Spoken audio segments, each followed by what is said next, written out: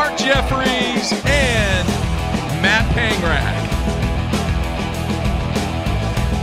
BTL is brought to you by Lowrance, Lose, Strike King Lures, Bass Cat Boats, Ducket Fishing, Spro, AFCO, Big Bite Baits, Sunline, and TH Marine. BTL coming at you.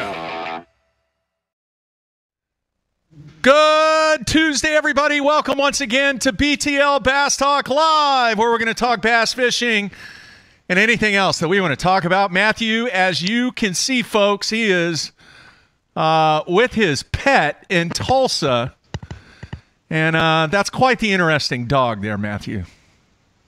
I mean, we started out with Buddy the Cat. Buddy the Cat made multiple appearances on BTL. Now Buddy's in a box on the windowsill. Sorry, R.I.P. Buddy.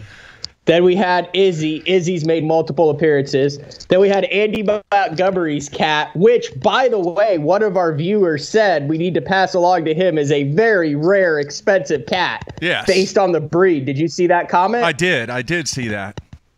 I can't remember what kind it was. So anyway, Gemma, the French bulldog, she can tell how much she loves getting scratched behind the ears. That really gets her going right there. But that's Gemma. Jeez. Say hi, Gemma. Wow. All right. Whoa, no, she's all caught up in the cord now. Oh God. All right, go lay down over there. Seems pretty chill. Oh, what's going on, Mark? Dog She's very chill. Yeah, very chill. Very, very chill. There was no during the selection process. There's no way we could get a hyper one. Very nice. I'm hyper enough the way it is. Yes. All right. Very nice. Good show today. We're going to have Carl Jocumsen on here just in a few minutes, live via Skype. We're going to do the what? I believe it's Jocumsen. That's not how I say it. It's not a why. I know that's not how you say it. Just because that's how you say it doesn't mean that it's the correct way to say it. I never said that. That's what I'm going to call him, though. He will always be Carl Jocumsen to me. And I will always be Matthew to you. Yeah, exactly. Anyway, good show today. I want to kick off the show, dude. Did you see the story on Major League Fishing? Please say yes. Did you see the lead story on Major League Fishing? No. Can you pull it up real quick on your phone there? Oh, yeah. Sorry, I had the FLW statement pulled up, ready for that one. Yeah, we'll get to that. We'll get to that in a minute. Major League Fishing. The lead story is Kevin Van Dam cut by a fork at stage 3. Yeah, so they kind of got the jump on it, but I'm just going to go down and, folks, you can go in. It's not a long story. Look at this. Look at the second part of the story where it says looking to add on day 2. And I'm just going to read a couple of sentences from that. Well, what the hell? It's like they literally tried to jump your interview. I know. What the hell? Like, you know what? That's a great damn question. I know. Before you came. I know. They jumped my question. Not saying that's what happened. But it was a good story. But that's what happened. I'm telling you, dude. I questioned the guy just from a fan and from an angling perspective on what the heck happened. And I guarantee you, I wasn't the only guy in this country that thought the same thing. But then you have people out there like Scott Strong who wanted to come after me because all I was doing was wanting to know. Keep coming after him, Scott. Keep coming after him. What the hell happened on day 2? It was like, all right, let's be honest here. Mark, I'm going to blow a lot of people's minds. A lot of these anglers,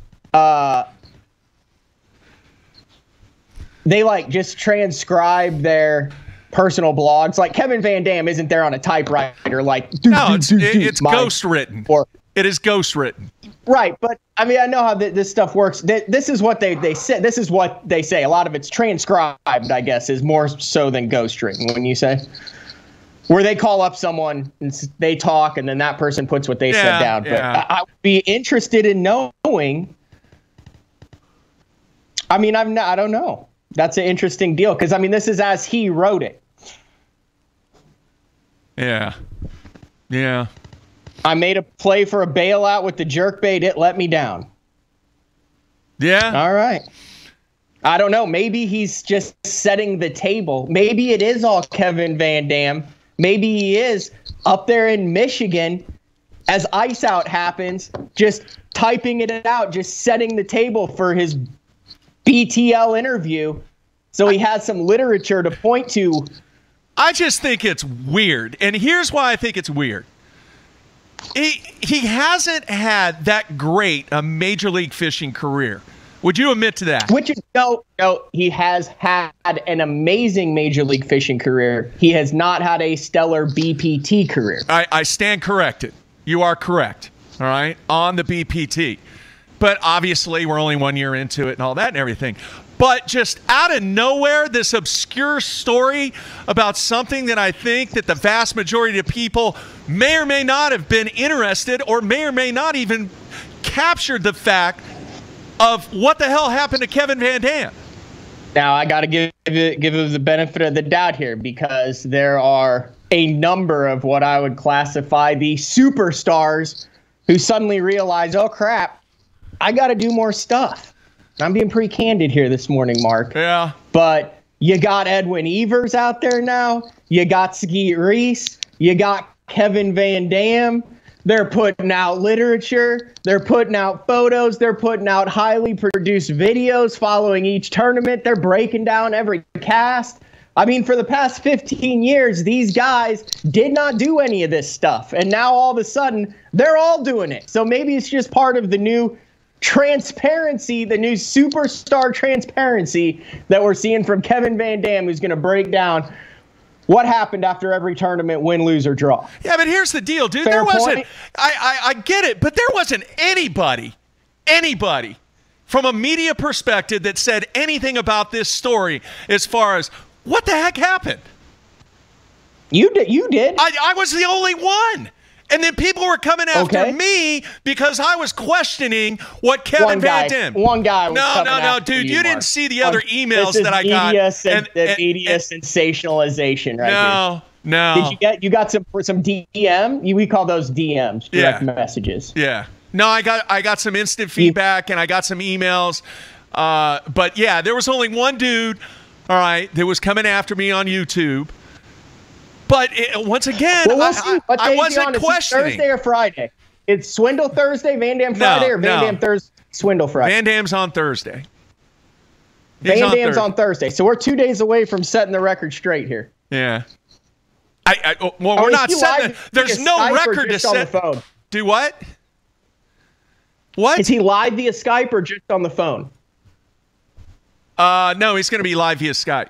That's the plan right now. You see my coffee mug this morning. So this is one of the cool things. So over the years, I've collected a lot of cool coffee mugs because my mom likes to go places and look at cool coffee mugs. So if you see, I've had the BASS mug back from the Kmart days. Oh, very nice. Yesterday, the last couple of days, that mug was actually in a Cass and Kids pack. Today, I have the largemouth bass mug where the handle is the tail of the largemouth bass. That's pretty. I'm going to break vintage. out some collector's editions the rest of the week. Oh, very nice. It's kind of hard to hold, though. I feel like it's going to slip. Yeah, very, very nice there. We'll get it straightened out. We'll get it straightened out on Thursday, Mark. We got a good one today, though. Carl. Going to have Carl on here in a few minutes, and he's got some new baits coming out. He's going to talk about that. I had an interesting conversation with Chris Prather last night, who is absolutely bored out of his mind with nothing to do. Oh, yeah, because they're not bowling. Yeah. Hey, at least he's won enough this year to where he can hang. Isn't he up by Chicago, too? Yeah, he's in Chicago, and the weather in Chicago has been huge. Hey, don't eat that. Sorry, what? I said the weather in Chicago has been hugely bad. He hasn't even been able to get out. Yeah. He tried to go to some neighborhood ponds. Bad. What are you doing? Hugely bad. Yeah. I'm just trying to mentally digest your comment where you said it's been hugely bad. Well, big city, Chicago, massive weather conditions. The wind always blow. Hugely leave me alone. Bad. Okay, let's all right, go. leave me alone. You've been listening to too many daily updates, Mark. Continue. Leave me alone. All right. The fact is, he can't even go to his neighborhood pond areas because he got ran off. Yeah, he got ran off. That's the only. So he's going through just all kinds of just boredom and. Anyway. I believe that there's a couple of those video games that he could get going on. Yeah. Like that dovetail fishing one, and then doesn't Iconelli have one that he's been promoting too? Yeah, I think so. Anyway, there's one that Scott Martin's promoting, and then one that I think Ike is, to where you can hook up to the network and compete against people. Yeah, online. I get it, and that's pretty cool. It's kind of like the whole what they're doing with NASCAR, watching the iRacing. Yeah. Anyway, I told him we talked about that we were going to have Carl on. And we started talking about swim baits, of which I don't know a whole hell of a lot about. I mean, I am a generalist. You are an expert when it comes to the swim baits. But he wanted to know from... No. I'm proficient in 2 of them. Okay. I know. I feel confident that I understand several applications for them. I am a novice, Mark. You know more than I do. Much, much, much more. Okay, yes. When it comes to swim. Anyway, still a novice. His question, we were talking about who we're going to have on the show. We got Zaldane on tomorrow. We got Carl on today.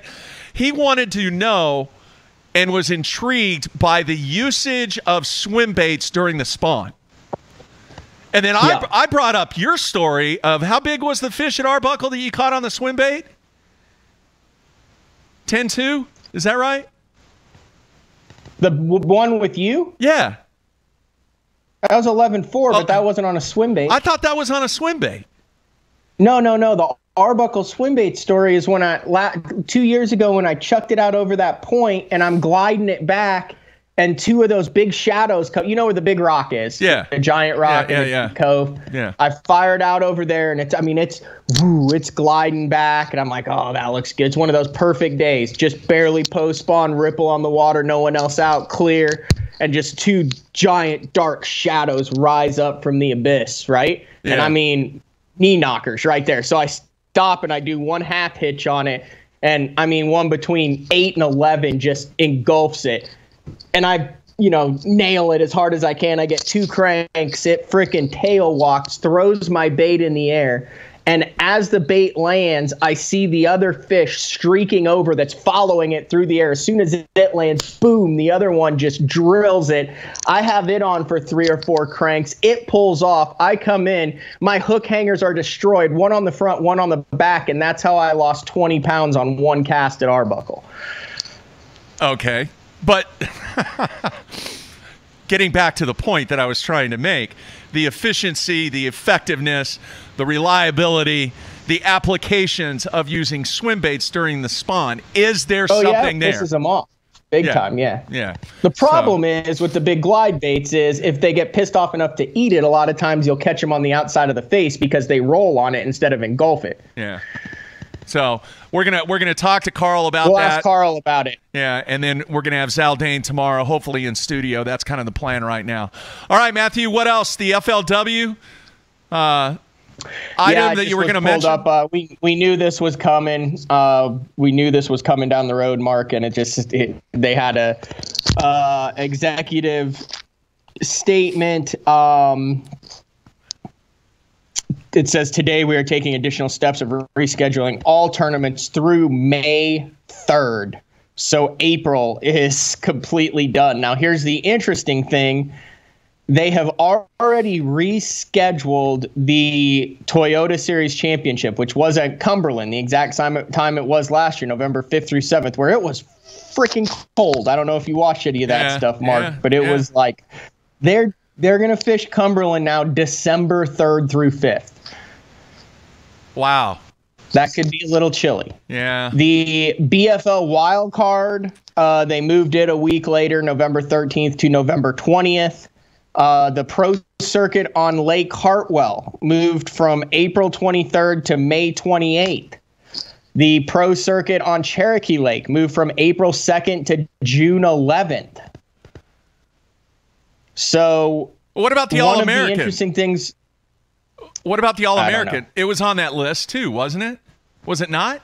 Yeah, the All-American, Hartwell. April 30th moved to November 11th. Yeah. I missed that one. So here's the interesting thing that I'm getting, and I had a conversation. Actually, I had a conversation with your boy, Robert DeGraffenreid, about this. I said, what's going to end up happening is everyone is going to postpone all this stuff, right? But just because you postpone it doesn't mean that you can get back on that lake whenever you want in the fall. You also have to reschedule it, get that permit, right? Yeah. So you've got like 5 or 6 turns. So let's just use Lake Hartwell. You've got the Ray Scott deal. You've got the All-American. You've got an FLW event. You've got all this stuff going on there. Well, if you just like say, oh, we're going to reschedule it later, but then the other organizations like what FLW did is not only postpone it, but then give a date to reschedule, which means they've already got the permits for those dates. Are there not going to be a ton of tournament organizations that like won't be able to get on the lakes anymore because the other tournament organizations, I'm talking state, regional, local, everything, have already got permits for the October, November, December dates if you're not on the ball? Yeah, it's going to be a absolute logistical nightmare to try and get everything in. It really is. But it sounds like FLW is trying to get everything in there. Yeah. Yeah. Well, there's a lot of reasons like for it's that. not like, hey, we're just not going to do that. But no. Well, they need they need those tournaments. They absolutely need those tournaments from an angler standpoint, from a revenue standpoint. They have to get those tournaments in. Yeah, because you also, I mean, there's also a open on Hartwell. Yeah. In the fall. Now there'll be a pro circuit there, but now there'll be the All-American.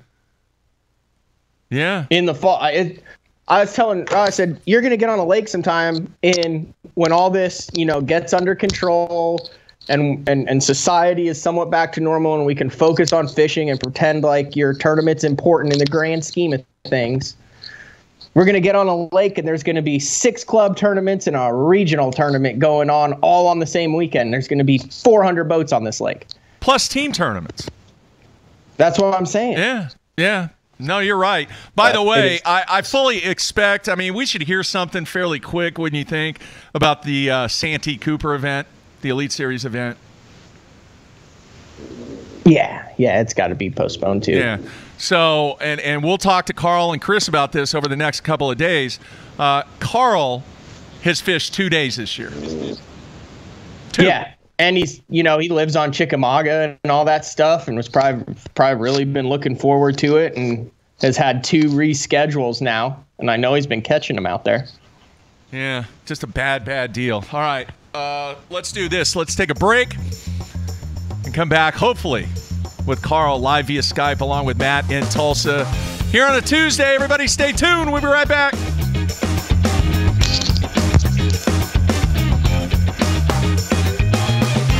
The ultimate fishing system starts with Lowrance HDS Live. Upgrade to HDS Live with a Ghost trolling motor, live sight transducer, or Structure Scan 3D, and get up to $500 cash back. Yeah, you care about gear ratios, inches per turn, and ball bearings, but most importantly, you want reliability and dependability in the equipment you use. Lew's doesn't cut corners when it comes to the gear they build. The new Speed Spool LFS is the best $99 reel in the market. Go see for yourself.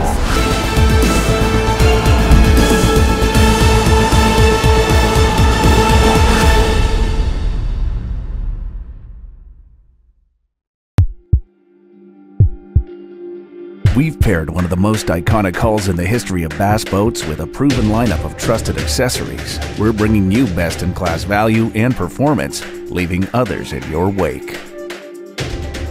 Turnkey value, turnkey performance. The Pantera 2 is an overachiever in the 19-foot category. Once you hit the throttle, you'll feel the rush, and there's no looking back. Kevin, what are you doing here? Oh, I'm just filling in for Billy. I need a 660 shad crankbaits in the Series 5 model. We're out. You're not out. You got all kinds of them right there. We're out. Kevin, I need 6. Have a lollipop. I do not want a lollipop. Have a lollipop.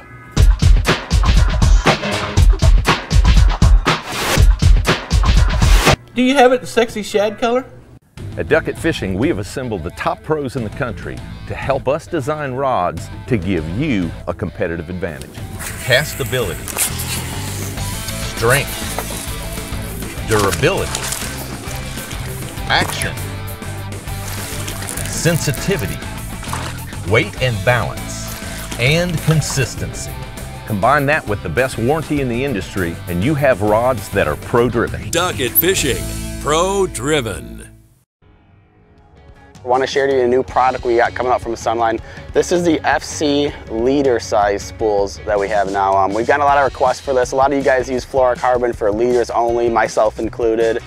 And one of the problems you have is when you have a 200-yard spool, that might last you 2, 3, 4 years. You might even lose it before you even get done with the spool. So we've gone to a little smaller spool. These are 50-yard spool sizes. You know, that way you're not holding your line on forever. You can keep your line fresh, use it when you can, stores real easily in the boat.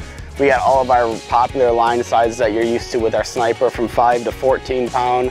If you guys are looking for a line that you're only tying for a leader, go check out Sunline FC Leader 100% fluorocarbon and give it a try.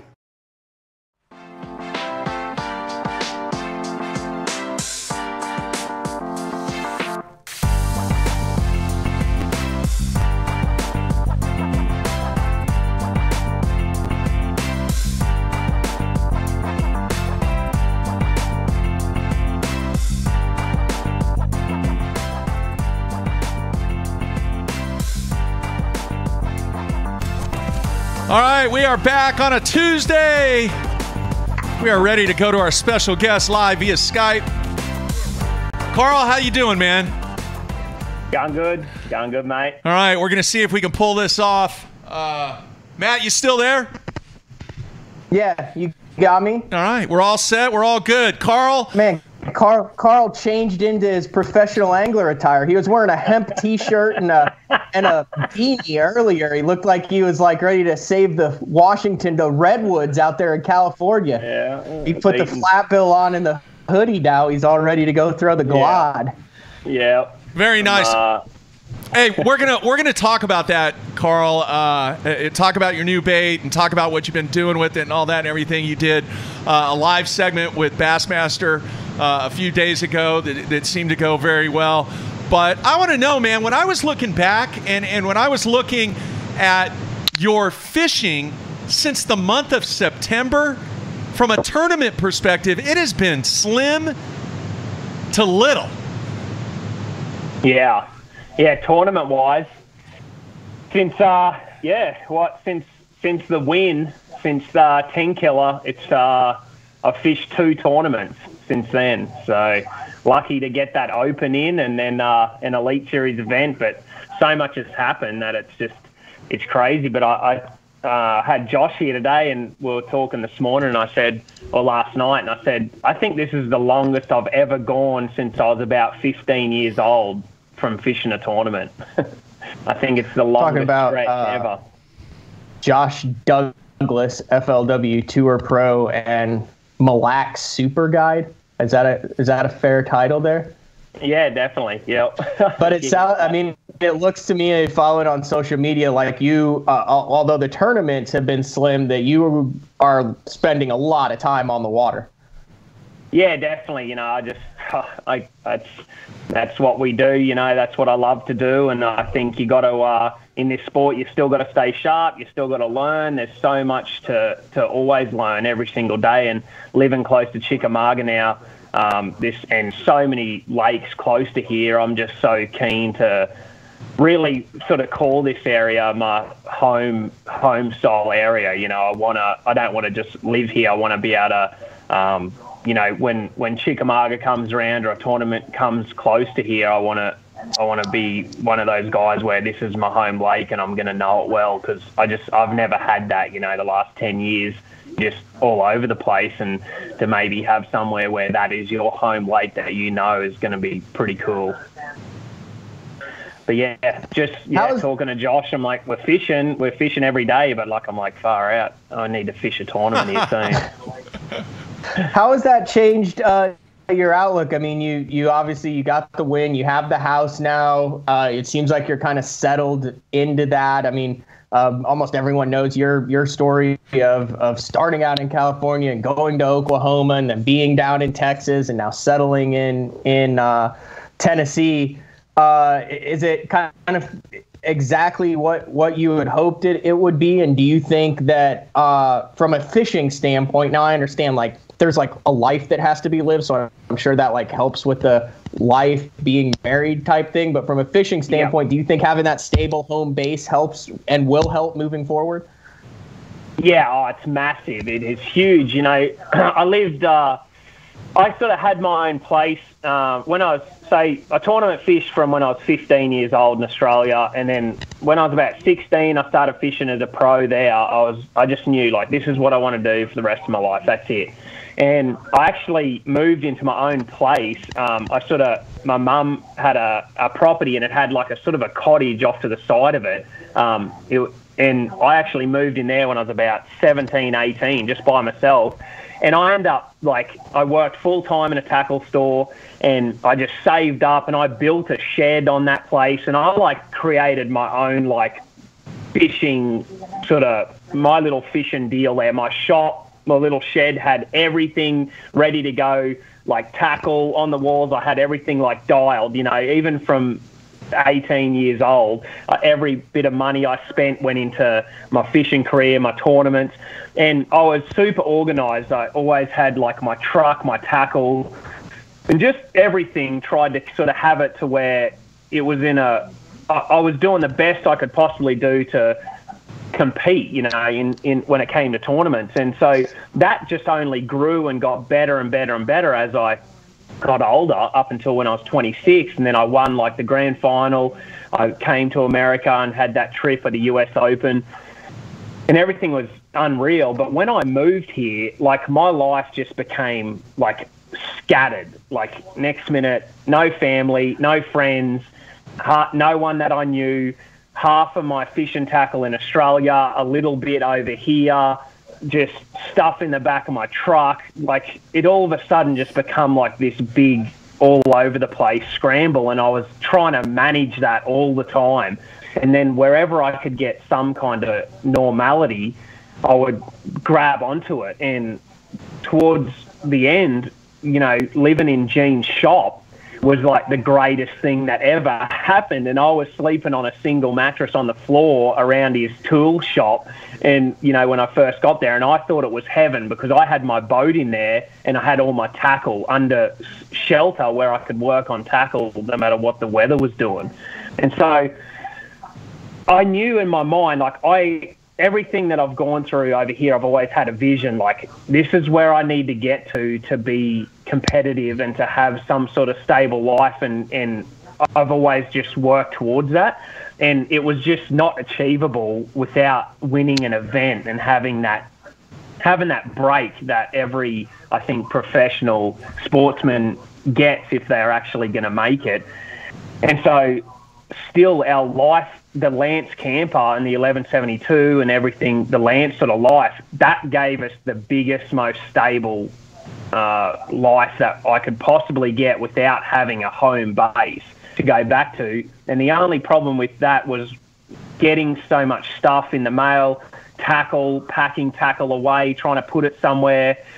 Some of it's in Texas, some of it's at friends in Alabama. Like, I'm just like, it's everything I hated about it, because I'm just like, I want everything to be organized and know where my stuff is.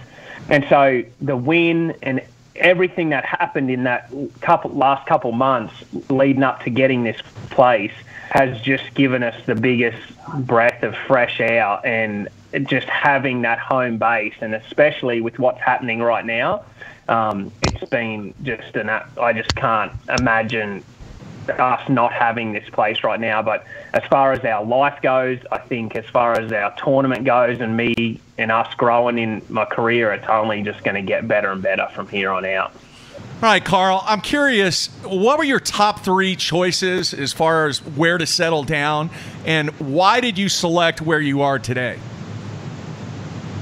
Yeah, it's a good one. Kayla and I, I've just about been to every state in the US. I think it's not everyone, but close to it. and I've fished in most of them. Kayla has traveled from here to California, Idaho, Florida, New York, back through. And we, I was always looking, like, I wonder where would be where I'd like to really settle. And, you know, I always thought Texas and that was pretty central. Like, you would think that was central. But when you're sort of fishing out west, it's like an 18-hour drive back. And we were doing that a lot, 18, 20, you know, down to Florida, 22 plus.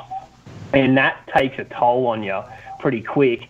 And it wasn't until about start of last year, we had a bit of a break and we found a couple of campgrounds on Chickamauga, which were Blue Water and Chester Frost. And they were just beautiful campgrounds, perfect sites on the water. And I started fishing here and had like one of the best glide bait sessions of my life for about a week. Caught my PB 10-10, caught a bunch of 9s and 8s. It was ridiculous.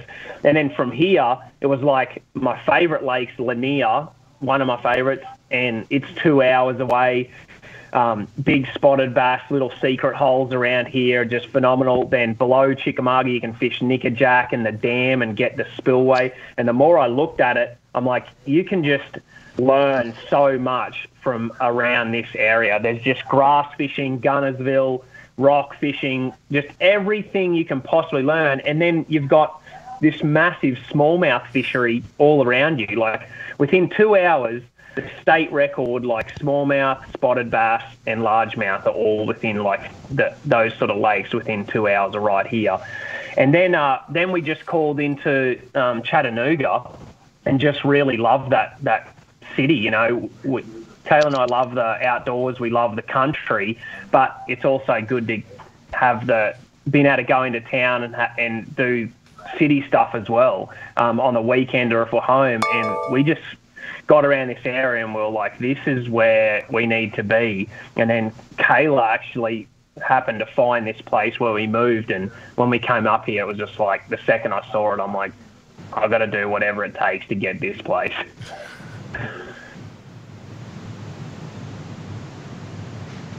All right, let's get into the fishing then. You talk about the glide bait stuff. It's been no secret your affinity for that. You're one of the few guys that will actually throw that in competition without hesitation.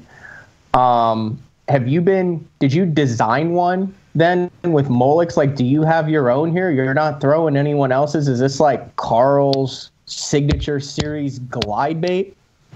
Yeah, it pretty much is. You know, I sent Molex sort of everything that I wanted in a glide bait. They come back with their design as far as the look of it and everything, which was built around sort of what I'd gotten to show them. And then pretty much I went back and forward for about 6 months on getting it to swim perfect. And that was probably where I had the biggest influence on it, was getting it to do what it needs to do to get bites.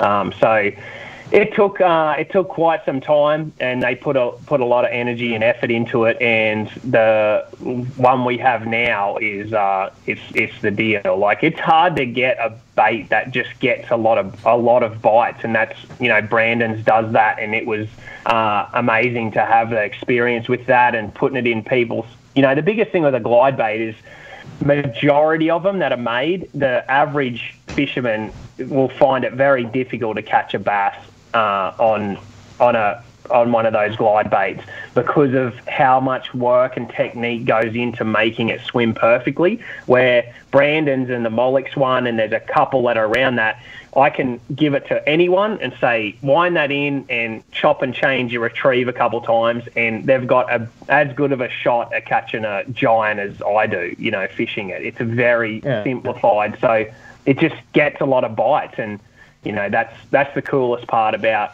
those couple glides. All right, so when you were in Australia, were you a dude who threw like big baits and the stuff over there, and then you just transferred that style over to America? Or is this I'm trying to figure out, how you end up fishing a glide bait. 99% of the guys don't.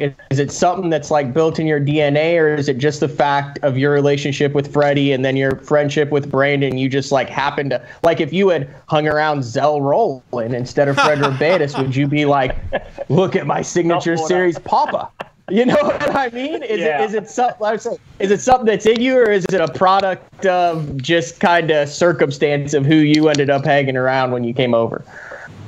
It's probably a little bit of everything, I'd say. The stemming from Australia, I would say, I would fish bass tournaments in Australia, and a big bass is, 4 pounds, 5 pounds. A giant is like 7, 8 sort of pounds. But whenever I wasn't fishing bass tournaments or wasn't fun fishing for bass, I was chasing Murray cod and barramundi, and they were my two favorite species. And the average size for them are 30, 40, 50 pounds and bigger, up to 100 plus pounds, using similar tackle, bait casters, 50-pound braid, heavy leader, and chasing giants.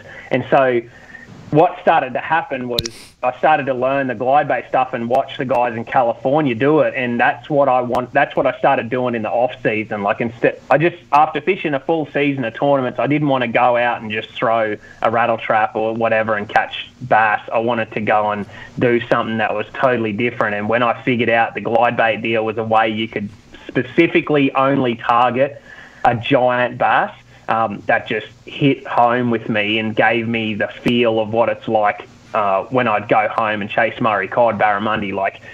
There's a difference between catching fish and fishing, and you might catch a 10 plus or a 12 or a 13 doing anything, but you're not targeting that specific fish. When you're trying to glide bait, I have a knot in my stomach because I know if that thing stops and I load up, that no one knows how big or what it's going to be, what you're going to catch. And that's how it is barramundi and cod fishing. When you hook up, you're like, what is this thing going to be? Is it going to be 100 pounds? Is it going to be 30?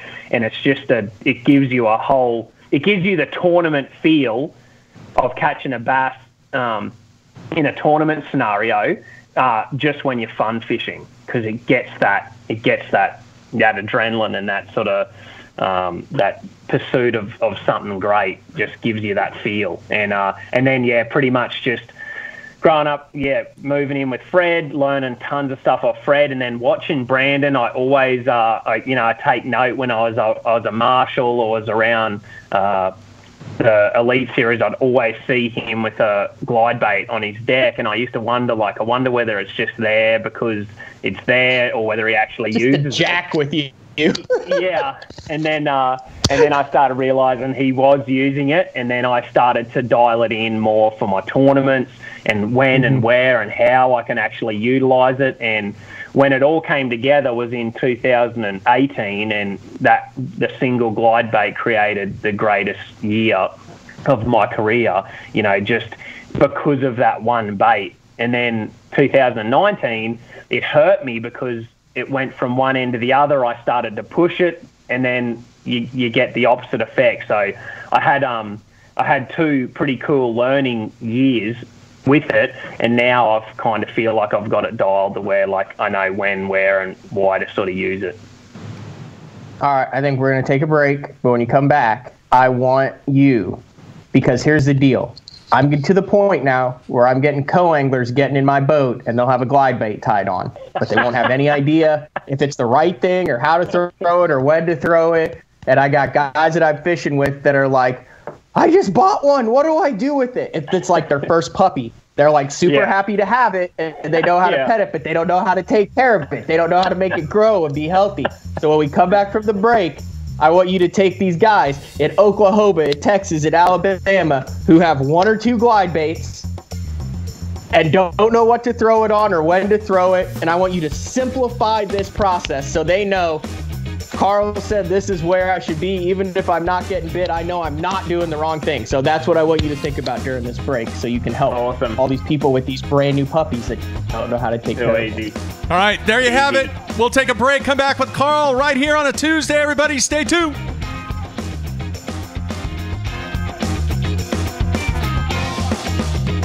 Let's face it, Fishing electronics are no longer an afterthought. They've become a necessity. And at the Bass Tank, our experts match you with the right electronics, provide professional installation, and educate you to help maximize your catching results while providing support along the way. Because let's be honest, it's about catching, not just fishing. And when you're ready for better results, join the Bass Tank team. Visit us today on Facebook or go to thebasstank.com. Blue Water by TH Marine, offering LED lighting solutions for your boat, trailer, truck, ATV, and so much more. Engineered and built to be rugged with waterproof and submersible options. Designed for easy installation, Blue Water is available in a variety of colors and styles. All backed by a limited lifetime warranty. Blue Water by TH Marine.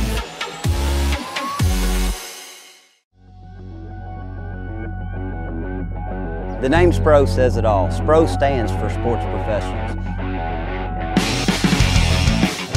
When you look at the pro staff that SPRO has brought on board over the past 15 years, it's been pretty incredible. I mean, one got it just then.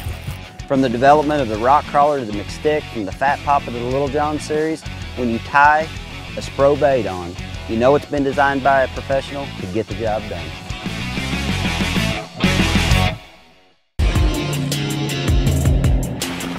While I travel the country on the Bassmaster Elite Series, I simply can't let the weather be the reason I don't win $100,000. That's why I use AFCO clothing to keep me warm, dry, and protected from whatever Mother Nature wants to throw at me. My season depends on it. My career depends on it. AFCO, any fish, any water. All of us on the Pro Tournament Trail use Gamakatsu hooks. Why? Because they are absolutely the best. It's not about how many bites you get. It's how many you put in the boat. Gamakatsu makes hooks for every fishing style.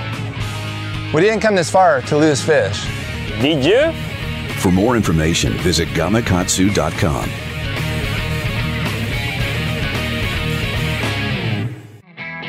The Big Bite Baits Kamikaze Swim On is a very unique bait, and it's got a full body but with ribs to give it a bigger profile but not more plastic. It's got a jointed tail that gives it a lot of action, as well as this up and down crawl type trail with holes and ribs in it, so it creates a bubble trail almost. This bait is supposed to be fished upside down or vertical like this on a great for a chatterbait. I prefer it on a swim jig as well, but you can also cut it down and put it on the back of a finesse jig.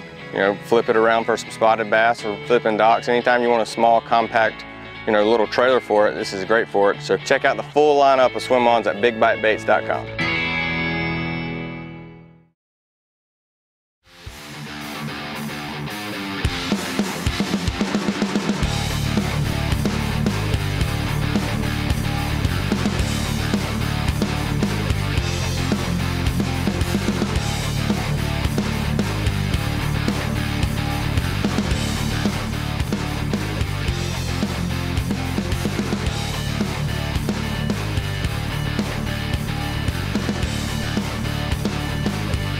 All right, we are back on a Tuesday with our special guest.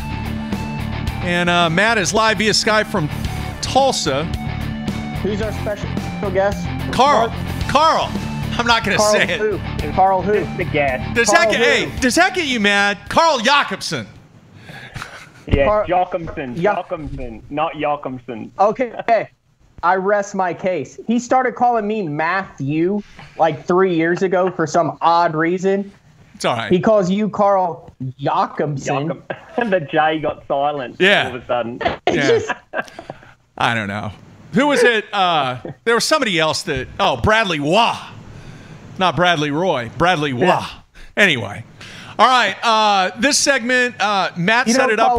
Yay Yellis. It's Jay Yellis, not Yay Yellis.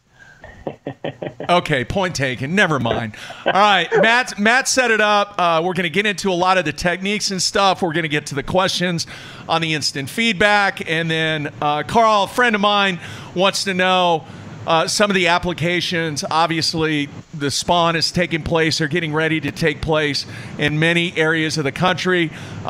Some tips, some techniques for using the swim baits during the spawn and sight fishing. So go ahead. Why don't you set it up once again, Matt, and let's jump right in on this. Yeah. So let's play a hypothetical. I just got my first glide bait. It might be a Stormarashi. It might be, a Gangcraft, a River to Sea, or your Mullix. And I've got this thing, and it looks great.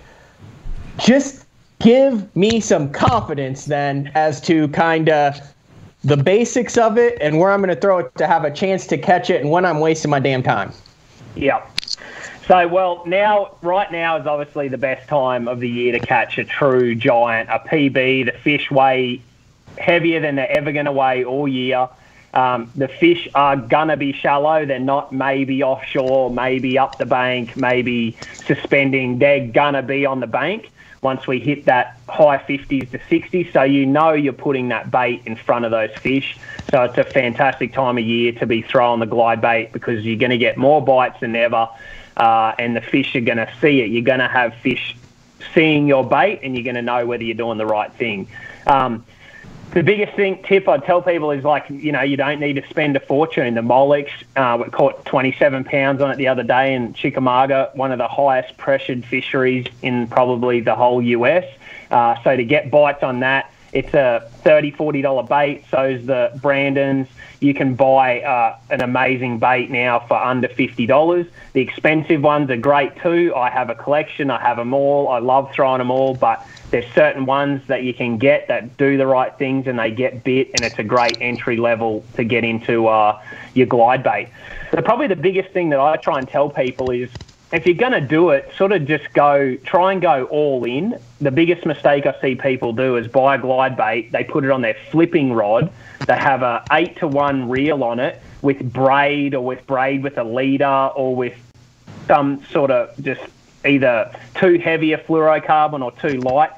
And you're not going to enjoy the experience if you have a bait on the wrong setup. The whole thing is a bit of a process. And if you put it all together, you're going to enjoy it more and you're going to catch more fish. You're going to get bites. And when you actually do get a bite, you're going to put it in the boat rather than lose it if you have the wrong setup. So quick rundown, get the right rod. Most of them will come out with, most of the guys will have a specific swim bait rod. Miller Rods has a Dream Freak. It's 8 foot. It has a long butt handle on it, so you can get it up under your armpit when you're winding that bait. That reel's out in front of you, and when you cast, you're going to have leverage. So when when your hand's on the reel and the hand's on the end of the rod, you've got leverage to throw that bait with ease and not wear you out. So get the right rod, and then secondly is get the right reel. Low ratio, 5.8 to 1, 6.2 to 1 at the most, and try and get something with a nice big handle. I use the Tranks 300 and Tranks 400 in 5.8, 6.2, and that gives you a slow, winch handle to when you're winding that glide bait back. It's going to be easy. It's going to come back through the water. It's not going to wear you out.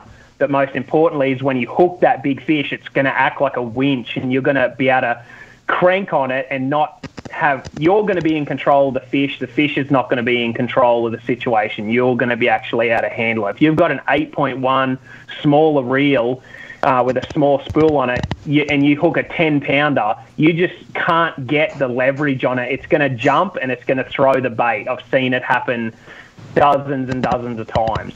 I lose very little fish anymore that I get on. And then secondly, get the right line.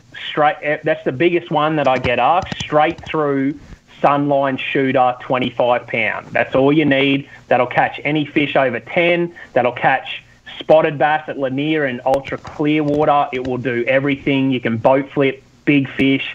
It'll kind of do it all.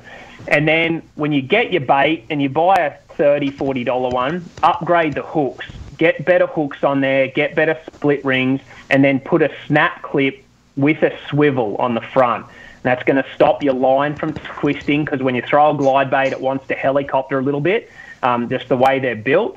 So it'll stop your line twist. The snap clip will actually allow that bait to glide and do what it wants to do. If you don't have the snap clip, it won't get the action that you need it to do to get bit. And then hooks-wise, start at a number 2. There's 3 sizes, 2, 1, and 1.0.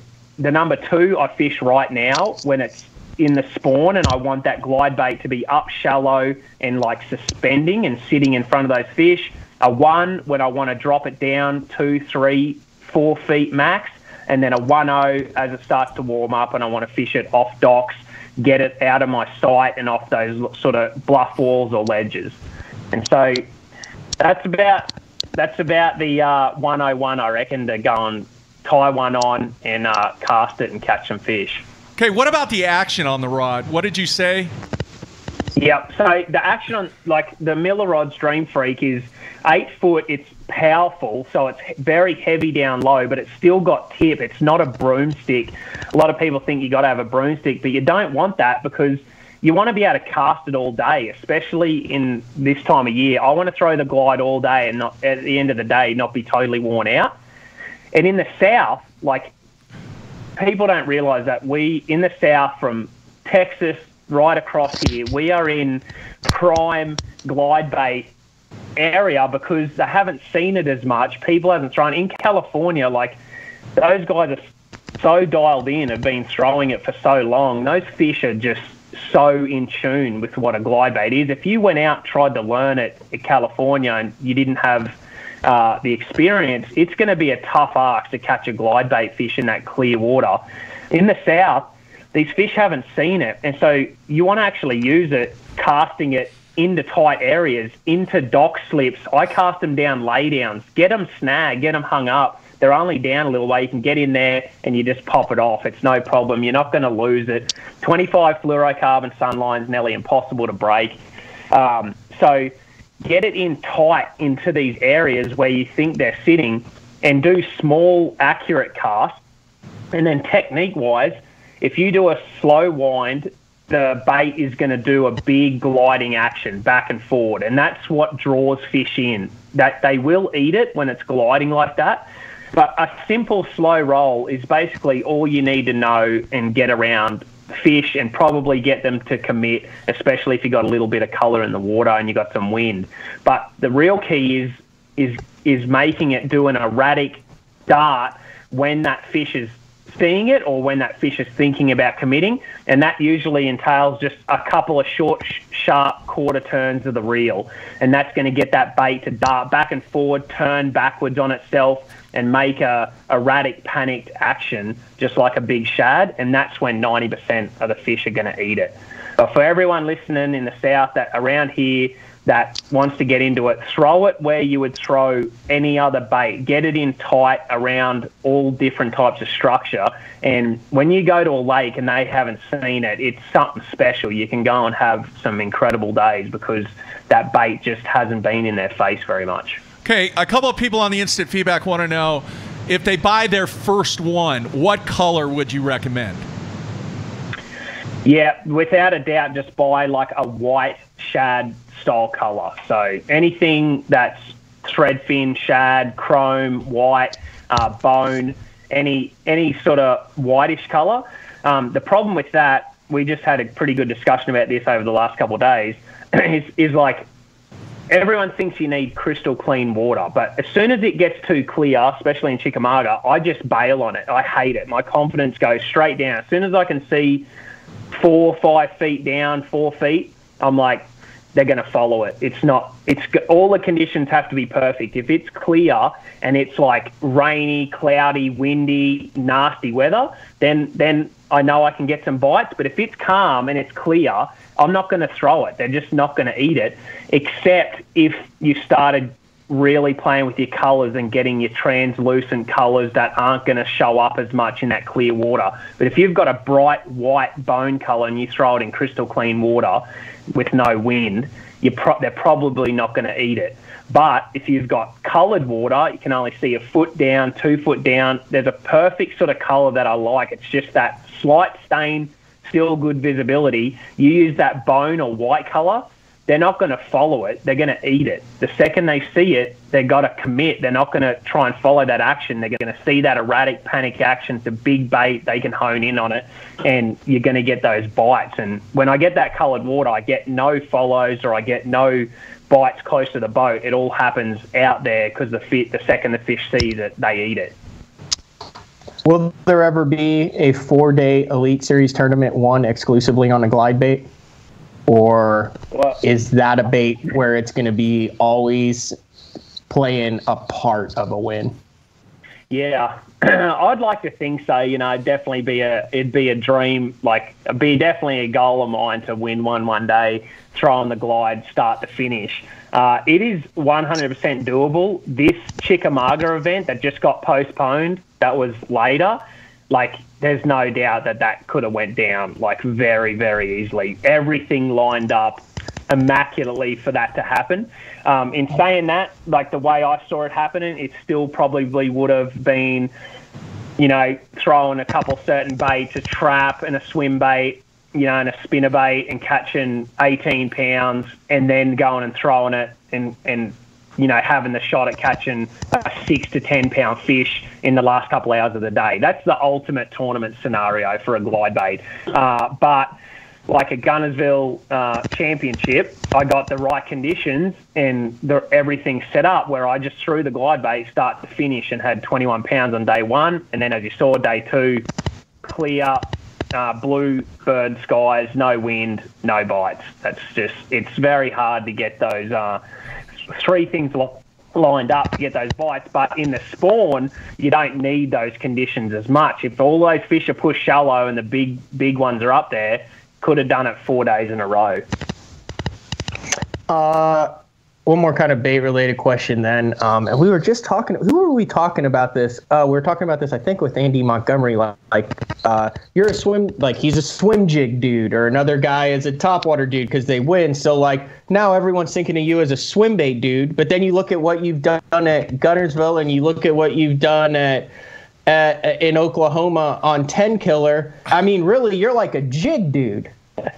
So like, what do you consider yourself as, and is it crazy now that everyone just wants to talk to you about the swim bait? Or I mean, you've won like way more money on a jig than you have a swim bait, haven't you? Yeah, no doubt. Like the jig's definitely my go-to confidence bait when I can get on a jig bite. There's something about it that I just have a lot of confidence in. But I think my passion and excitement for glide bait fishing is what comes across to people, and then they get excited about it too. You know, that's and it's just a little bit of an unknown. Like majority of fishermen, they know how to fish a jig, they know how to do this, but the glide bait, there's so much to it. It seems a little bit sort of scary to them, and so they want to know the ins and outs and gain some confidence in going and doing it themselves. And you know, you can catch a fish on any other bait and it's cool and it's fun, but when you catch a fish on a glide bait, it's like something special. You know, when someone goes and buys their first glide bait and then they get a fish to eat it at the boat, or they see it, and there's no other bait that gets those kind of follows, and you start to see giant fish and you get excited about it. There's just, you see some of the craziest bites at the boat from 9-10 pounders, and there's just basically no other bait that's going to do that. That's what makes it sort of special. But yeah, definitely jig wise and fishing wise, I like to be able to do it all, but I think just the passion and excitement I have for glide bait fishing sort of comes across to most people. All right, Carl, a friend of mine, he's bored out of his mind in Chicago. You know, hunkered down in his basement, and we were talking about swim baits and the spawn and sight fishing. What can you tell the people out there about, if any applications with the swim baits when the fish are on the beds and when they're getting ready to move up, or whatever the category is? Yeah, you just, like, the swim bait's a great way to get like the biggest ones to commit to something. It frustrates them. The thing with when a bait or a lure does its normal action, it either sinks to the bottom or it continually moves along. It, like a crankbait, does its action. Fish figure that out, and they know, like, when the thing does that, it's probably a lure, and they are wary of it. When a bait is 6 to 10 inches long and, you know, can weigh 8 ounces, and it suspends and sits there in front of them, their brain says that's not a bait. Like, they just, and then it also swims, you know, several feet to the left and right, gliding. A regular bait doesn't do that. You can turn it back on itself and get it to turn around.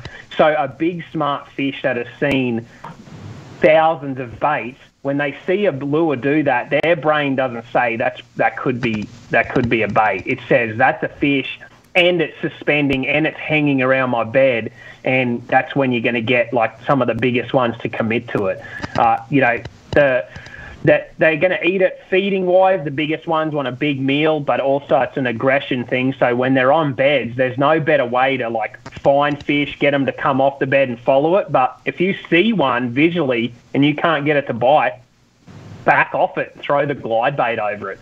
And you'll be surprised. That's how most of the guys out west catch a lot of their big fish, is when them big ones are on beds and they're aggressive and they throw a huge bait over the top of them. They can't help themselves. They want to sort of protect it. And when there's something bigger than they think they are there, they're going to attack it. Nice. All right, great info there. All right, Tyler in Tennessee wants to know, you're buying that first swim bait, what would be the best size? What size would you buy to start out with? Yeah. The best size is the sort of the Molex and Arashi size, which is about between 6 and 7 inches. It's like, it's my favorite, like, all-round tournament style bait. I catch 3-pounders on that, no problem at all, and I've caught 10-pounders on them. So that size is perfect, you know. And what you got to be careful is, and what people do is they tend to buy a smaller glide bait. And the best way to explain a glide bait is, the smaller you go with the glide bait, the more precise and the more the fish have to be exactly honed in to that bait. So you go down to a 4-inch bait, a 5-inch bait, it has to be what they're chasing. It has to look exactly like what they want to eat. It has to look like the prey that they're on, and it has to do everything absolutely perfect. The bigger you go in the bait, the less it has to do of anything. Just the sheer size of it is going to create the interest and aggression and follows and attacks. That's what actually is doing it. So be careful about trying to buy a small glide bait to learn with, to start with, because you'll find you won't get many follows, bites, or any interest on it at all. The bigger you go, the actual more success you're going to have with it. And I have a Hinkle trout, and that's how I learnt this. It's through my mate Pete that I fish with down in Austin. Is I had every glide bait under the sun, the best looking stuff you could see up to about 8 inches, and he just whooped me with a Hinkle trout, which is the size of your forearm, and he would whoop me all the time, and he would have potential PBs. He'd have teen-sized fish following it up, nipping at it, and I'd be sitting there beside him all day without a bite, and I'm like, I'm getting one of them. And it's huge. When you see it, you're like, there's no way. But that's the bait that I like to throw when there's trout, or there's just big fish, and I'm just targeting those ones. But I've caught 5-pounders on that bait. But you will see more fish follow that bait than any. It'll create so much interest. And that's when I started to learn. And then I'd get like a 4 or 5-inch glide bait that just looked money, just looked perfectly like a threadfin shad, and throw it for days and not get a bite on it. Like, and then that's how I kind of figured out, when they're on that shad, they're up shallow, and you can really dial them in, that little glide bait is unreal. If you want to get a ton of follows and a shot at a huge one and have a chance at a fish of a lifetime, then throw the biggest one you can possibly buy. And if you want the perfect size, that 6, 7, 8-inch size is like ultimate tournament, all-round sort of fishing bait. What's that Hinkle trout run you there, Carl? Was that like $30-$40 to get your hands on one of those Hinkle trout? I actually got it for a birthday present because I couldn't afford one.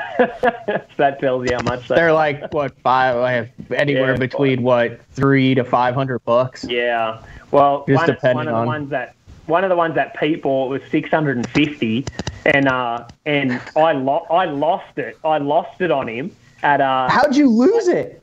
I threw it up and it hung over a tree, and I was shaking it off, and the snap clip went through the split ring, and it just dropped off tree. It dropped off the tree, and there was current, and it landed, and it was the middle of winter, and we went in there. I'm freaking out. I'm trying to thinking about diving in. It's clear. He paid a legit $650 for it, and I'm running lures through there, trying to get it, nothing. And so what did we try and do? We dragged everything through there. We're trying to hook it, couldn't get it. Anyway, Pete's like, "Oh, we're wasting time. Let's go fishing." So we fished the rest of the day, and I'm like, I just couldn't even think. I'm like, I can't believe I lost that. So that night, I went to Academy and I bought a cast net, and I cut it up one side, so it just opened up. And we went back, and I threw it around there, and I dragged it along the bottom. I dragged along the bottom for an hour and a half. Pete said, "Let's go, don't worry about it." I said, "One more cast," threw it out there, and I slowly crept it back all the way to the boat, picked it up, and the hinkle trout was hanging off the end of the net, put it in the boat. So we got it back. Way. Yeah. Is that the only crazy one that you've lost? I mean, I know you negotiate some of these crazy baits. How many of these have you lost? Because I haven't lost one yet. I've lost a S waiver and stuff off a dock, but I haven't done that deal where you cast out and you just watch the sucker just keep flying while the bait comes off or broke one off. Yeah, and that's the reason you want 25-pound, not 20, and that, so it'll handle a backlash if you get it, and it'll keep the bait on. But that's the only scare that I've had. I tell people, they're all freaking out about the bait. I'm like, I've never lost one. Casting, fish, nothing. You don't lose them. You just fish that right line, have that right snap, and swivel. And your worst chance is a pike or a muskie eating it and cutting you off. That's the best chance you've got of losing a bait. Yeah, you can't. There's no other way to put it. You can't be a dumbass when you're throwing it. You have to have confidence with it. But most of the time it's within 3 feet of the surface, and like you said, with the heavy stuff. But if you're a dumbass, you can lose them. But if hit the rocks with them. That happens a lot. Yeah. Yeah, that's a dumbass move, though. There's no reason you should be hitting the rocks repeatedly with it. Don't land it that close. It doesn't have to be that close. Hey, Carl. But yep. I'm sorry. Go ahead. I didn't mean to interrupt. I was going to say the cool part about the glide as well is the Molex, the white one that I've been using and catching a lot of the fish on lately. Is the first fish I caught on it was about 2 weeks ago. First one on the new model, the one ready to go. I caught a 4.5-pound smallmouth on it, and then we caught 27 pounds on it, largemouth, and then I went to a small spotted bass lake here and caught a bunch of really nice spotted bass on it. So it's not just largemouth; it's every species of bass, And how big was that smallmouth? It was smallmouth that you caught with the goofy looking eyes, and it was some weird color. It looked like a rockfish mixed with a spotted bass, but it was a smallmouth. It looked like it might have been a mean mouth or some sort of mix. It had big sores on it and big scars. It was all beat up and old. It was and that's the cool thing. It's a big smart fish, and he fell for that. So it was probably 4.5, close to 5 pounds. But it's a special bait that it can do that. And when you're around smallmouth fisheries, it's going to target the biggest smallmouth in that fishery. If you're in a spotted bass fishery, it's going to target the biggest spotted bass in there. Lanier is the biggest spotted bass I've ever seen. Kayla almost caught it on a glide bait, and then a couple of casts later, she caught a 4.5, and it looked like a pup compared to the one that was trying to eat it right before that. So it's a very, very cool bait. All right, Carl, man, great information. I know the fans greatly appreciate it. This is really, really good stuff. And I've been corrected, Matthew, numerous times on the instant feedback. It's not a swim bait, it's a glide bait. So, hey, that's my ignorance. All right. I am not an expert. Well, I said before. Species of a swim bait, isn't it? Yeah. Well, Doesn't it is what it is. fall under the swim bait family? Yeah, it's a swim bait. It's like different types of bluegill that are all the same thing, but they're a bluegill. It's kind of funny. All right. Carl, anything else, man? What are you going to be doing? It doesn't look like, it hasn't been announced yet, but we would foresee that the Santee Cooper event is going to get rescheduled. What are kind of your plans over the remainder? And then hopefully we kick things off again at the Sabine River. Yeah, that'd be nice. It's crazy times, but we're trying to keep a super positive outlook on everything. And there's been no time in any of our lives really where we've had a situation like this. So you can only take each day as it goes. And we're not backing off at all. We're going full throttle with social media, talking to all of our sponsors. What can we do? Working with Bassmaster, interviews, you guys. I'm editing. We're just going harder than I ever have before as far as content and working for the sponsors, because now's the time to step up and help everyone as best you can. This is not a time to sort of sit around. Although at the same time, we are and just absolutely loving, we're so lucky that we got this place, because otherwise we may have been, sitting in Gene's shop and things could have been a bit different. But this place has definitely helped us keep a positive outlook on things. We're still fishing. We want to promote fishing and people to get out there, because you can still do it safely no matter what. We getting out on the lake, fishing down here, heading to the rivers and having zero contact with any other human or putting anyone at risk at all. We're preparing our food here, getting our waters. The only thing that we might do is have to put fuel in the boat, and that's just getting out of the truck, using a glove, washing your hands, fueling up, and then hitting the lake. So there's never been a better time to get out and get on the water, and it's been pretty cool to me. I've been seeing the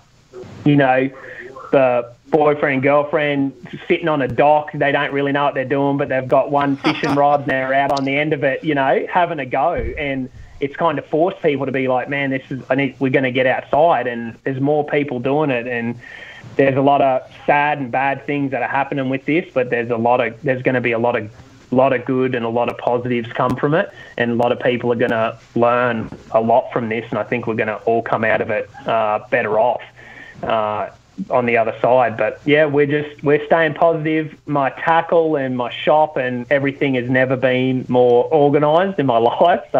I'm happy about that. And just taking little things that we used to for granted. We've got a basketball hoop, all playing basketball, play ping pong, have fun with your mates and people, and do things that normally you're just like, go, go, go at this time of year, and you just don't stop. And instead, it's been crazy to sit down and be like, usually if other people are working and going hard, then it's very hard for me to settle down. I'm going to go. But when we're all in this together, we're all in the same situation, everyone's just got to kind of work together and try and be positive through it. I think we'll be fine.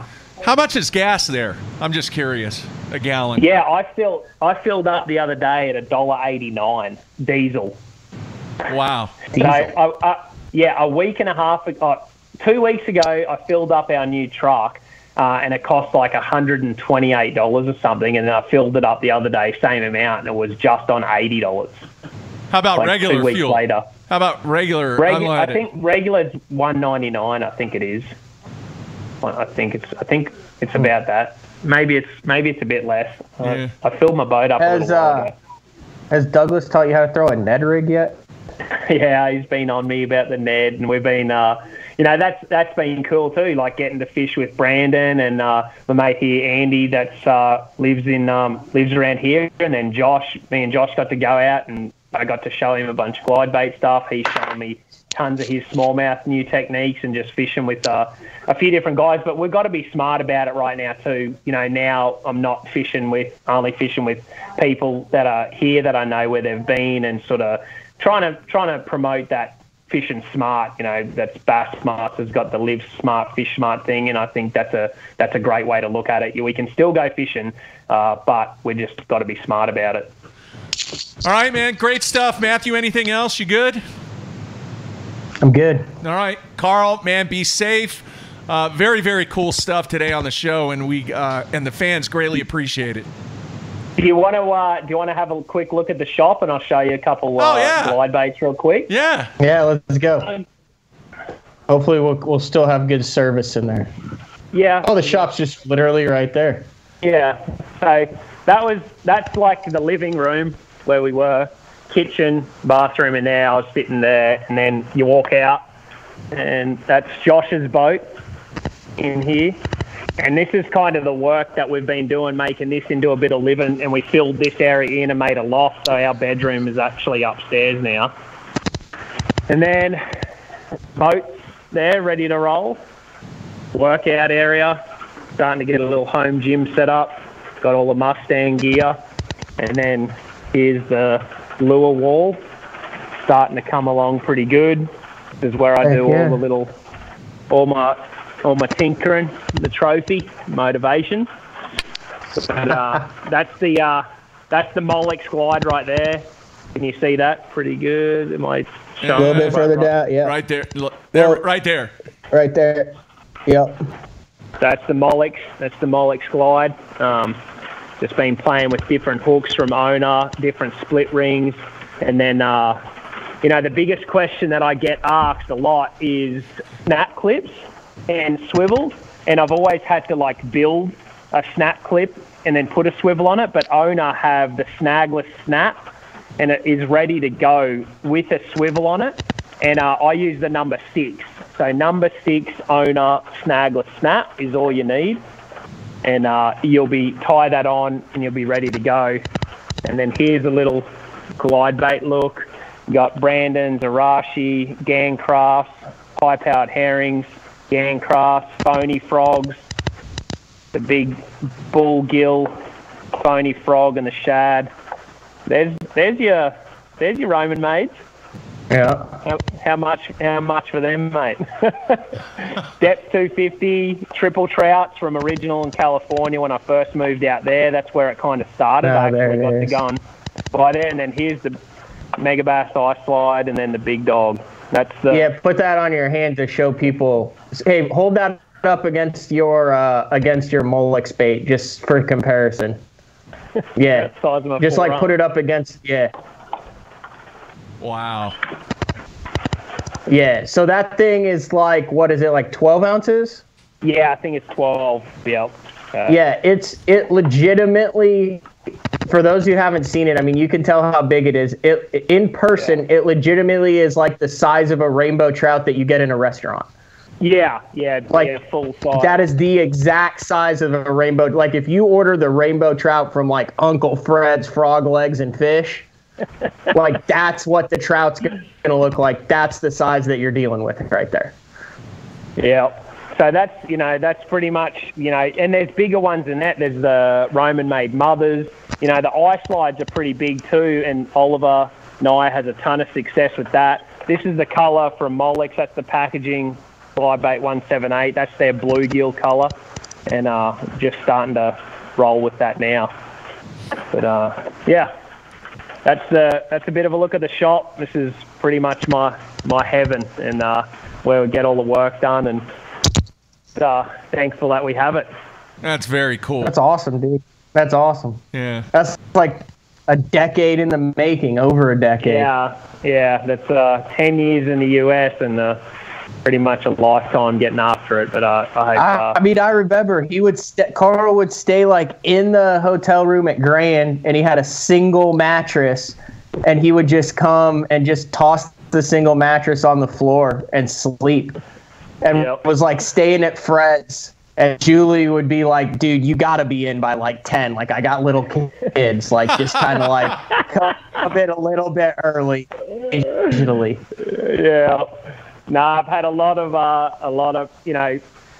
people have helped me over my career, and you've got to have that. Anyone can say that they've done it themselves, but you have to have the motivation and energy and effort, and you have to it's all up to you, but you have to have a lot of good people that help you along the way, and I've been lucky to have that. I got one more question, and you got to be honest with me on this. Is it nice to finally be to the point where you're doing interviews where it's not everyone asking you about Australia and you're actually able to just talk about fishing and catching fish and tactics and fishing on the Elite Series? Yeah, no, that's pretty cool. I really like that, and that shows that I think I've gotten over the other side of it just being like feeling a bit like a gimmick, like I'm just from Australia having a crack. I'm like, people are starting to take it serious, like, oh, you can actually catch them too. That's a good feeling. But at the other side, I love talking about Australia, and I love telling stories and hearing stories from the US and showing people how different we are and different things we do. We're going to try and cook damper today, which is an Aussie type bread that we cook on the fires when we're fishing. And, we just, little things like that come up all the time, and people in the US, they are interested in Australia and love talking different stories of how we all live, and just doing little things like that is pretty cool. What's with the moose rack behind you? That looks old school. That looks like an old moose rack. Yeah. That guy left. The guy left it here. He left some of the stuff. Oh, there's no cool story. It's just some other guy's old rack. I should have said, like, I knew that this was coming, so I killed one with my bare hands and stocked the freezer. But it's not that cool of a story. Hey, one last bait question. I want to ask Matt real quick. I want to learn how to catch crappie. I've been jealous seeing those crappie because I want to actually eat some. I've been there's crappie. Give me a shout afterwards, and what's the secret? There's a couple secrets.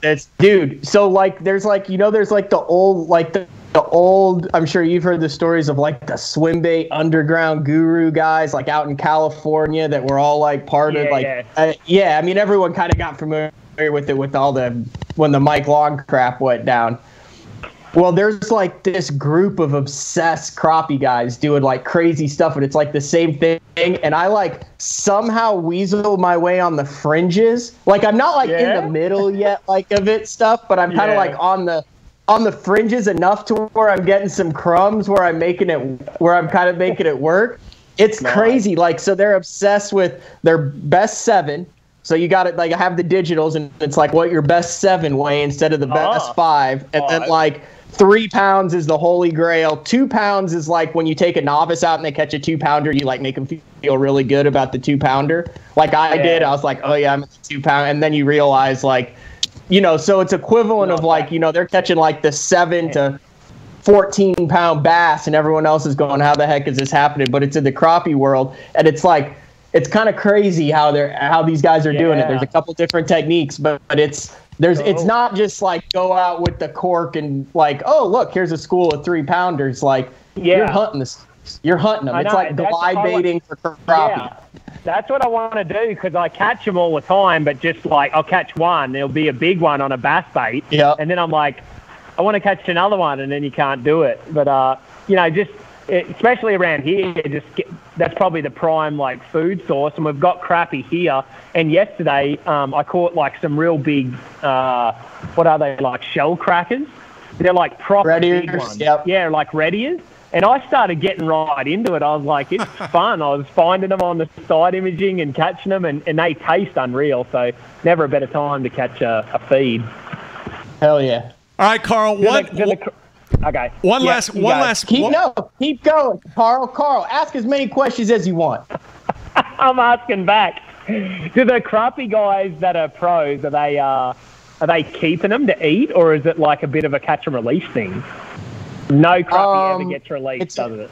No, under 1.5 pounds, catch and release into the grease. A lot of the smaller ones, but those bigger kind of breeding crappie, I mean, it takes a long time for a crappie to get over, 2.5 pounds.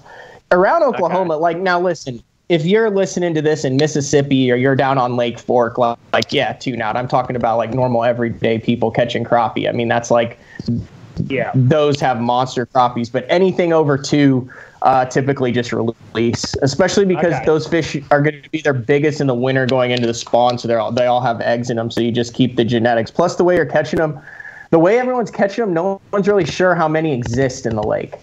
So, like, are there thousands of these 2-pound crappie? Or, like, is the way that everyone's catching them, like, are there a couple hundred or, 300 or 400, and it's just they have figured out how to target the biggest one. So it's still kind of a novel deal there. But, yeah, giant ones over, inches-wise, like over 15 inches, chuck it back, under, keep. Because all the crappie people go in pounds. They don't do inches. Inches is like, what the rookies do. Because at first, I was like, well, how many inches is that? And they're like, I don't know. It was a 246. You're like, well, I don't know what that means. It's like, to me, it's like kilograms and pounds. You know what I mean? Yeah. That's cool. Oh, that's good to know. That's awesome. No, he's hey, Carl, he's gonna start his new adventure. It's gonna be Crappie Talk Live. That's what he's gonna do. Yeah, I can see it happening. He's into it. He's into it. All right, one last question from the instant feedback. Dave has asked 12,000 times. He wants to know: does the new glide bait have rotating trebles on it? It does, and that's a must. Just for being able to land fish. With the glide bait, you kind of got all the hardest things to try and actually land them, and so having a rotating swivel, I can show it there. So that little cuff there, that's actually an inbuilt swivel into the end of it, and so what that's going to do is pretty much stop the fish from getting leverage on it when it jumps and able to throw the hook. So that's a must, having the swivel connected to your treble. All right, there you have it, folks. Just a great show. And sometimes it gets a little difficult when we're doing the 3-location thing. We kind of override each other, so apologize from that. But, Carl, just great stuff, and wish you nothing but the best. Hopefully we can get back to action soon. Yep, we'll be back, and appreciate having me on. And everyone stay safe and get out there and catch a few fish. All right. See you guys. Very nice. All right, take care. All right, that's going to wrap it up. Matt, you hold tight once Carl leaves, and we'll bring you back in here just in a few minutes. And I think I have you right now. Let's see here. All right, you there? Hi.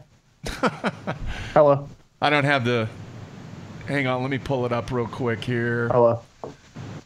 All right, there we go. All right, funny thing real quick, and I want to apologize to the people that will be listening to this on iTunes. This is no joke, man. During the entire show, I don't know where it was coming from. It sounded like there was a horse galloping in the background, and it would randomly show up. Yeah, a horse, like it wasn't static. It was like a noise. It sounded like a horse. I am not kidding you. Well, it wasn't me, because I got no horses around me right now. I have no idea, dude. When listen to the replay. Is it bad? No, it's just random. It sounds like a horse. Worse than the Aaron Martin's cat? No, well, it was kind of bad. It was just kind of funny. Aaron Martin's cat's meowing in the background bad? Yeah. Just a horse galloping every now and then during the entire show. For how long? The entire show. I swear, I thought you had something going on your laptop that had some audio of a horse galloping. No, I wasn't doing anything. Anyway, so it is what it is. It's not bad.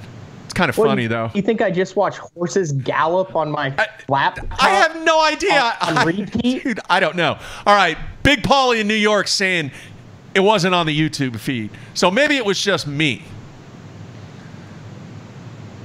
Seriously. Horses galloping in the background. I don't even know how to respond to that. Well, that was good stuff, though. It seems like Carl's in a really good spot when he needed to be in a good spot, and good for him. And it's nice to see someone who wins at the right time when they need the win, and then take full advantage of it. And I'm really excited to see where his career goes from here. Oh, how badass was that shop? It was badass. But what you also have to understand is he's had that shop in his head for the last 12 years. Yeah. Yeah, he's really busted his tail. He's put in the time. Yeah. He has earned that freaking shop, Mark.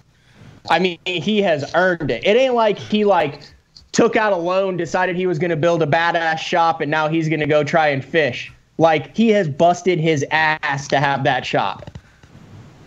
And anybody who knows him or has worked around him or knows what he's about knows that he's earned that thing. Yeah. He's put in the time, the blood and sweat equity for every square foot of that.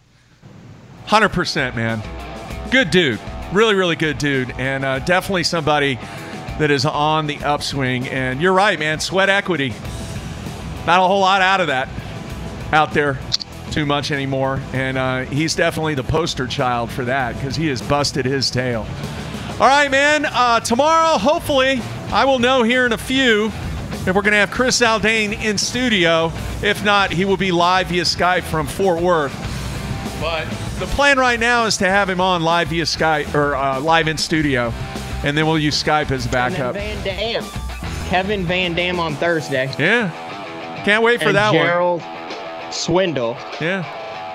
On Friday. Yep. And then Littner on Monday, Rojas on Tuesday. Star-studded week. Yeah. Superstar week. Yeah. Superstars next week. Yeah. All right. That's it. Everybody be safe. Matt, we will talk very soon. And get ready. Good week so far. 3 more shows to come this week. Everybody out there be safe. That's it. We're out of here.